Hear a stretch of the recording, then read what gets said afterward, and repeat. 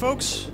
I am C.D. Madsen, creator of Democracy 2.0 and founder of the Solon Academy. Robert's Rules is the current standard rule system for parliamentary procedure in democratic meetings. Since the 90s, I've been defending it against naysayers and critics. Unfortunately, almost nobody likes it. The reality is, for democratic group decision-making to work, the process must be easy for everyone to understand and participate in, not just the elite few hacks who have the time and aptitude to master a 760-page tome. That's not democracy. So, I set out, with all that in mind, to build Democracy 2.0 in order to fill that need.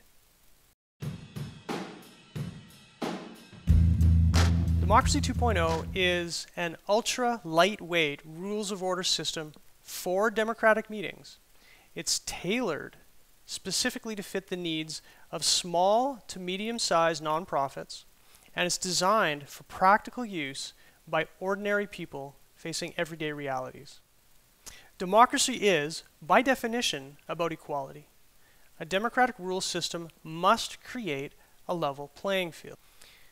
So what I've tried to do is condense and distill and analyze, frankly, the wisdom of trial and error over 2,500 years.